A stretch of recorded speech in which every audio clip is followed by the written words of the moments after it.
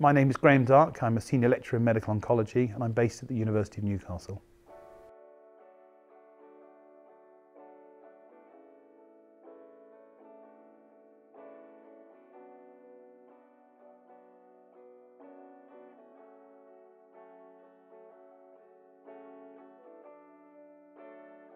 It is reasonably competitive. Generally, it's not completely oversubscribed when applying at ST3.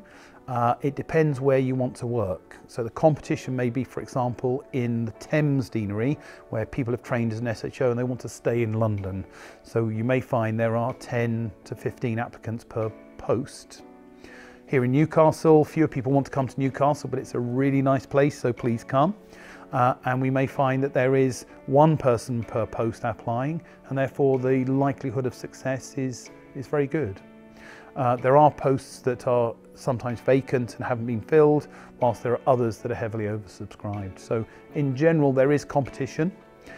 Some people believe that in order to make themselves more competitive, they have to have done research. That is not necessary. If you've done a good audit project and you've perhaps done a case review, a case report, that would also count with equal weight. If you have been engaged in teaching activities, that would also score highly in the application process. Nevertheless, what you have done is what gets you on the shortlist for the interview. How you perform at the interview is what gets you appointed. There will always be questions around your clinical ability, so there'll be a scenario, tell me how you'd manage somebody with sepsis who had chemotherapy 10 days ago, and there will be principled answers expected. And there may well be also an understanding about oncology in general, the career that is available, and maybe some of the structures of the NHS. But those are areas that are typically questioned in an ST3 interview.